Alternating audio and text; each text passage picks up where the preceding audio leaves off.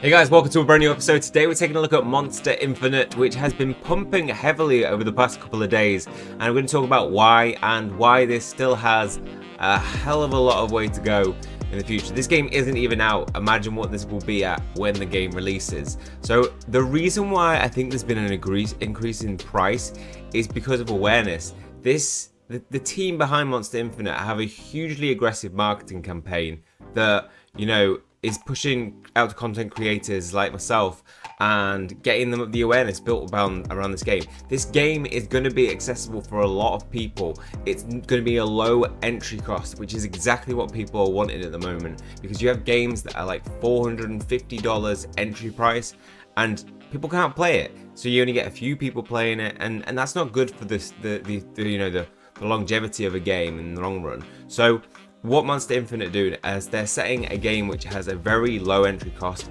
They're estimated to be around, I have a little sneak peek word, of between $30 to $45 is going to get you a full team of monsters. So you need 3 in total, and the original plan was for it to cost 80 money for every single egg. Now at this current rate, you would be looking at that $450 plus entry price. So they've made some adjustments because their main thing is that they want as many people as possible to be in on this, because it will make the game better. And right now, I think what's going on, the reason why there's this pump going on, is they've got an aggressive marketing campaign in 2 ways that they've really encouraged people to join the community. One is the Discord event that is going on. So if you didn't see it, there's currently an event going on where they're giving out 25,000 money, which at the current price is around about almost $100,000 worth of money. Now, there's a competition and we're part of it. So the more people you get involved in the Discord community, invite them to it, the more of that percentage of 225,000 money you will get. Currently, we're looking all right. We're looking pretty good. We're not all the way there, you know, we're not up the top. So I think we're on like 168 last time that I saw. Now we're currently still in 7th place, 193 ads. Now we need to get that up. If you're watching this video and you have a Discord, just join the link in the description below. That's all you have to do, because of that prize pool, you will have, I'm giving it all away. Whatever I earn on my channel through that invite link, I'm giving it all away. So if you've got a Discord channel, go to it, go to that invite link. If you've got a Discord account, go to that link down in the description, join it via that link, and stay in the group. If you leave, it doesn't count as an entry, because if we can creep up here, we'll get a bigger percentage of that pot. And you know, if there's 1,000 people watching this, set yourself up a Discord account just to get involved. I will only be giving the reward out to people who join the Discord, by the way. I'll make sure that each person who wins is a member of the Monsta Infinite Discord group as well. So if you do want to be a part of that prize, when we're giving it, currently even if we're only like 1% of the total entries, we're still looking at 250 money to give away, which is $750. So, and it could be well more if we get this up. If we get up to like the 1st place, if we got up to 1,000, I think we'd be talking maybe 10%, which would be 2,500 money, 7.5 grand to give away on the channel. Join it. That's one reason why I think they've got an aggressive marketing campaign that is contributing to the price, but they are also contacting ambassadors like myself, and they've got a pre-marketing campaign going on where they've really specified and broken down. Now I really like this being an ambassador. I like it when they're giving us content to be able to create and updates. They really assist us in our job, but they've broken some of the reasons why down why they think it will pump even further, and I want to go through it with you guys so you're informed. So the circulating supply of money will reduce drastically. During marketplace launches, users will use money to exchange for STT, which is their secondary currency, in order to buy Monsta or spend on the marketplace. Hence, more money will be going into MONI STT liquidity pool, which leads to a lower circulating supply. For example, circulating supply is approximately 7 million. MONI token price is about $2. Well, it's about $4. So that was at the time of releasing this, which makes Monsta Infinite's market cap approximately 14 million. Assume that 50% of MONI's circulating supply has been reduced, MONI is added to the staking treasury, and MONI's price should be above $4 to meet the valuation of Monsta Infinite. Assuming a Chrono Zero Monster is selling for $100, with the MONI price of $2, every Chrono Monster will cost 50 MONI. Assuming a total of 140,000 Chrono Zero Monster up for sale, 47,000 players buy only one team of 3 Chrono Zero Monsters. The circulating supply of MONI is already wiped out. Purchasing Monster requires money in exchange for STT. And assuming a Soulborn Monster sells for $15, 200,000 players who purchase one team are capable of wiping out half of MONI's circulating supply. So that reduction in supply is going to lead to a huge increase in demand, and that's why one reason why MONI will likely pump. Also, if you compare this project to other NFT projects, you can see just how far this still has to go. So it has a market cap of 34 million, assuming the MONI price is at $2.40, which is where it started. Well, at the beginning of this campaign, we've got Polychain Monsters, PMON, which is a big project, big project, has big ambitions going forward. They're on the same level of where, well, Monsta Infinite has now overtaken that.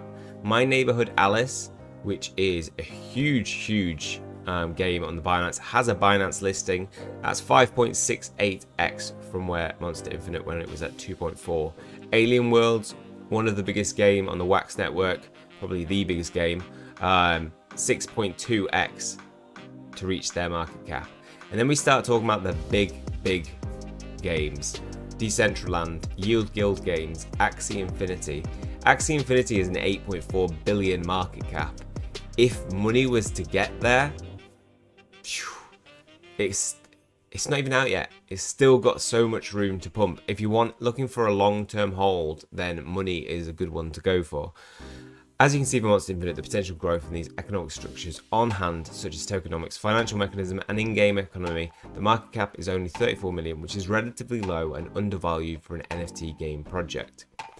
This is the token distribution of the pre-sale, and the tokens are very well distributed. They won't result in token dumping. So this is a really good factor. If you had like 25% held by one person, you would have the problem of that all it takes is that one person to dump, and that'll wipe 25% off the price.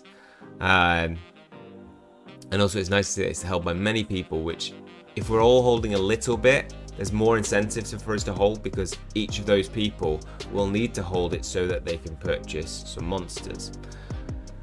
STT is their currency in-game. That will be utilized on all spending in Monsta Infinite, hence the circulating supply of MONI will be reduced consistently, as STT can only be obtained by exchanging MONI. There will be more MONI placed onto his staking treasury, and staking rewards will be higher for stakers. So there's incentives to stake it and hold it. The token generation event from the private sale, we've got 1 week, so 23rd of September. That was the 1 week where there was token distribution. 2 weeks was the 30th of September. Month of 16th of October, that's where public sale tokens get distributed, and from the IDO get distributed. So around that time, so in 6 days, hold, but people might sell off. You do sometimes see that where a token gets released and at IDO, and then when the tokens finally get released and paid out, people sell off at a profit to make some take some returns. So yes, that might happen on the 16th of October, but long term down the line, I think it will recover and boost past $4 where it's at the moment. Why will the price of a monster NFT appreciate? So this is if you manage to get a Inception monster or purchase an egg when they come out and become available. The monster NFT has a tremendous price appreciation potential, which is because each monster has a low clone count, and with the highest cloning cost, close to doubling the cost from the previous one as compared to the breed count and cost to Axie. Double layer sibling ban is also there, which means people are there'll be a demand to purchase other people's monsters, so that you don't have to, because you can't, you know, breed a sibling with another sibling, and you're going to be encouraged not to keep, you know, holding onto the same monster and cloning and cloning and cloning, because it's going to cost you more and more. Eventually it'll get to a point where it's no longer worth cloning that monster NFT, and therefore you're going to need to purchase another one with a low clone count. Double layer sibling ban, the difficulty of cloning is increased. Augmentation, monster core is required in augmentation. In order to obtain that, a monster has to be sacrificed. So there's going to be a reduction of a system where they're going to be able to like burn an NFT, and therefore you're not going to have a huge supply of them. The return of interest will be lucrative as the monster prices are starting low and the price of STT is stable. So the STT price is so stable because of the overwhelming demand for it. For purchasing monster using NFT, augmentation requires STT, cloning requires STT, monster trading will incur tax in STT, there'll be cosmetic spending, open world crafting, and there is a PvE gameplay feature where players can revive their monster if their monster died during the battle. If there are any questions about how to afford a monster when the price appreciates, you may tell your audience that they can, I can tell you now, that you can purchase a Soul Bond monster to play the game. Soul Bond monster is a type of normal monster that has a starting cloning count of 2 out of 4 and is non-transferable and non-tradable. There's also the monster chain advantage. So Monster Infinite have gone ahead and built their own side chain. This is huge. It's called the Monster Chain, and this makes big difference, because if you build your side chain, you know, the benefits are users can bridge money tokens from the Binance Smart Chain into MONI ST liquidity pool on the Monster Chain. Monster Wallet will be built on the Monster Chain, so they have their own wallet as well. A two-factor authentication will be implemented in future to protect your assets. By having its own sidechain, Monster Infinite will be exposed to an extremely huge player base, and it's multi-chain compatible. Not only limited to Binance Smart Chain, it can be integrated with other blockchains like Solana, Polygon, etc. It could be that other games might want to use this chain. It's already built.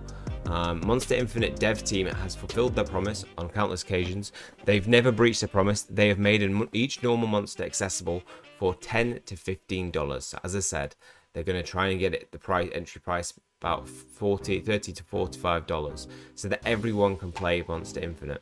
The Monster dev team has fulfilled the vision of universal basic income, make Monster Infinite a game that is affordable for everyone. The low entry cost will result in a tremendous growth for the player base. Other players of the high cost entry games will join Monster Infinite, as it's still early to join. Conventional gamers will also give it a try, since the cost of joining is lower than a Steam game. And then we also have the Monster Infinite Diamond Hand event. So this is still ongoing. Be a money holder now with a minimum of 10 money in your wallet, and you'll get a chance to win an Inception monster, one of only 4,088 that there will be in the world. Diamond Hand mechanics equals that there's a raffle based on your wallet address, not participant, and this may encourage people to open more wallets to store more than just 10 money in each wallet to increase your chances of winning. So it means more wallets holding it, potentially. So there's a huge ton of incentives that are going on, that I think is why we're seeing a pump in the price. And you know, these are things that some developers they don't pay attention to, and it just causes them to miss out on the potential for people to hold the token and to get some rewards out of it. If you don't give people rewards, incentives to hold tokens, they're just going to sell it for something else when they need to purchase NFTs in another game. So it's now listed on Gate.io, AscendEX, PancakeSwap. There's charts like DEXTools and PooCoin. I use PooCoin. The contract address is as below. I'll include all the social media down below. For the Discord, of course, I will add our invite link so that we can boost a percentage of the 25,000 money giveaway that is happening. And there's loads of other information going on, which I wanted to update you on. Is they've released regular articles on Medium pretty much every single day. So we have the exchange mechanism is going to work like this. So the Binance Smart Chain, you'll bridge your money to the Monster Chain. Money will be placed in MONI STT exchange in Monsta chain. Players can get STT by paying money and will not be able to sell STT for money. Let's just increase this. Will not be able to sell for money within the Monsta chain exchange. Only MasterShed has the right to buy money with STT. STT will be used for buying cloning monsters, and in other will have other in-game usage. Collected STT from Monster sale will be going into MasterChef smart contract. MasterChef will sell STT into money to replenish STT supply in the pool. Money will be retrieved by putting into staking treasury. Money staking will be available on September the 16th, 2022. So that's the exchange mechanism, and they'll be implementing the bridge, and then we'll have the advantage of the STT money pool is that it'll give back to the community. So more players means more demands for monsters, more demands on STT, more money exchanges into STT, which puts more money into the staking treasury. More staking rewards for money, therefore more incentivized to do it, higher value for money, more benefits for holders, more money holders in total, but there's more people staking for these rewards, and higher value of prize for players, which incentivize more players. So, hopefully not a vicious circle, but the opposite, which means that the more increase in benefits will incentivize more people to hold money. And you can read a bit more detail on that in that article there if you want to. We have obviously the MONI Infinite, which is the giveaway of 25,000 money. STT bridging, they realized there was a mistake in it. They wanted to clarify that STT tokens can be bridged out into the mainnet when the liquidity pool on Binance Smart Chain has been deployed before the alpha testing, which is expected mid-November. The reason behind the fact that would not allow STT bridging until the alpha testing is to avoid speculating activity on launch. Rest assured, they will open the STT tokens to bridge out onto the mainnet when the liquidity pool on Binance Smart Chain has been launched, placed before alpha testing, currently expected to be around mid-November 2021. Some more details on that if you want to check that out. And then finally we have the marketplace and why it's going to be a slow release. So the main kind of points, the reasons why they're releasing the marketplace gradually is that for some players it's going to be a learning curve, and therefore it's going to take some time to be able to get used to it. System stability, obviously if lots of people are using the marketplace to begin with, it might be overwhelming for them. So if they gradually release it, they're going to make sure that they can take control of it, manage any bugs along the way. Benefits all the community members in the long run. So they realise that there's a dilemma amongst the community regarding the latest marketplace feature being released gradually.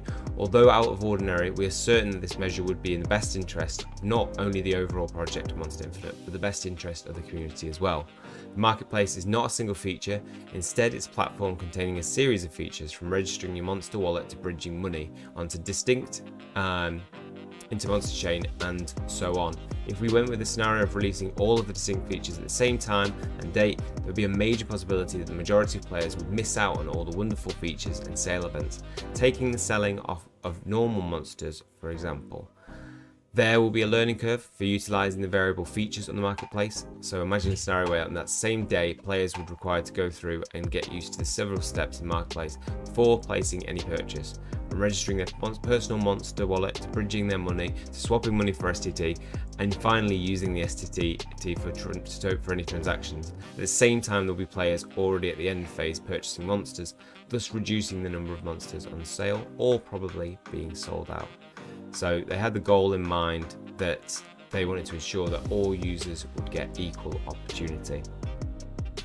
And they just go into detailing exactly why, a few other points of why they are going to do that. I do think that it's probably in the best interest in the long run. I do agree. I think that getting used to all these different things of transferring STT, Monsta Chain, bridging, you want to focus on one thing at a time. And then also I just think down the line, if you're going to build a stable marketplace, release it gradually so that you don't end up, if you get a bug on a marketplace, take for example Wanaka Farm. Okay, Wanaka Farm released their marketplace to the masses all at once, and then they had this bug where people's unopened packs were displayed on the marketplace as unopened packs. So I mean, I fell victim to this. I bought 2 packs thinking I'm going to open some land, and I've still got the chance that it could be more than common, uncommon, immortal even. And lo and behold, I bought these packs, and when they were put into my assets, they were already opened. One was already opened, and one I couldn't open because it said this pack has already been opened. That bug meant that I wasted a fair bit of money. We're talking about $3,000 on purchasing 2 things which weren't valued at $3,000. They were worth less. And, you know, I'm still chasing that up. They still haven't dealt with that.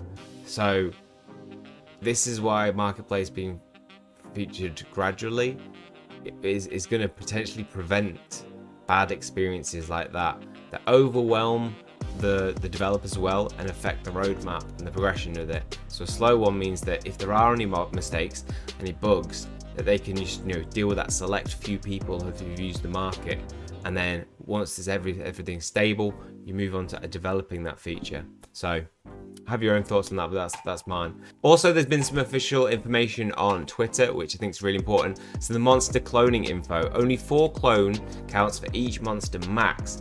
Double layer sibling ban will be implemented, and STT will be needed for cloning. The clone cost of STT will be almost doubled up for every cloning process per monster.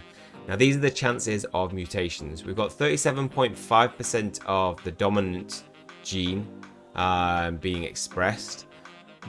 The recessive 1 allele would be 9.375%, and then recessive type 2 is the rarest one, 3.125% for each parent. A total of 100% newly cloned monster will be developed. Now there will be a chance of mutations occurring, so a total of 12 genes for R1 and R2. There's a 28% chance that you'll get no mutations. One, that there will be 37. For one mutation, it will be 37%. 2 mutations, 23%. 3 mutations, 8, and then going lowering to 2% to 0.3. So if you get 6 mutations, that's a 0.049% chance. So even if you're looking at your pet and they don't have some of the traits that you might want, there's still that opportunity to breed them together and get mutations which might be more beneficial for the monster that you hatch. Dates, we've got official date. Users will be able to hatch your inception monsters on the 18th of October. So not long now, 8 days until we get to do that. And there we see it. 1 day ago, MONI was ranking #1 on Dex hot pairs list. So hence the pump. It's getting out there, increasing awareness. And I still think it's got a little bit of way to go. I think in the next 5 days, I think we might see another 25% increase on that $4 price. But let me know your thoughts down below. Okay, that is all for this one. Hopefully you guys have enjoyed it. If you have, please leave a like on the video. It always helps the channel out. Hit subscribe if you want to keep up to date with future content. That is all from me. See you guys soon.